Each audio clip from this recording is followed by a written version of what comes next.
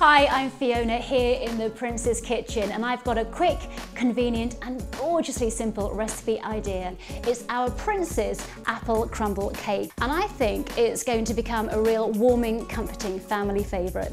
Right here I've got my flour, my sugar and the oats. Put those into the bowl first of all. Okay, and now we're going to add the butter.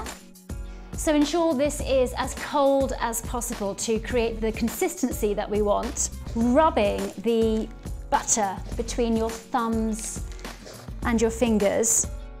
So I'll clean my hands up and get on with some sieving. In goes my flour, in goes my baking powder, and finally a great food buddy for apples, in goes my cinnamon, and start sieving.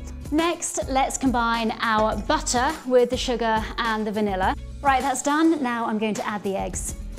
Add a spoonful of the flour mix in with the eggs. Now the reason I say this is that will actually help the mix not curdle. So just a large spoonful, in it goes, and we're going to add each egg one by one with a spoonful of flour. So the rest of the flour goes in next.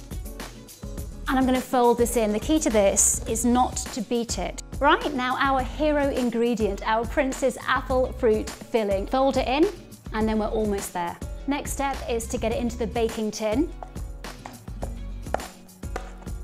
And then level it off with the back of a spoon so it all bakes and cooks through evenly. Okay, crumble mix on top. Very easy, just sprinkle it all over evenly. We're there. So, into the oven for 1 hour.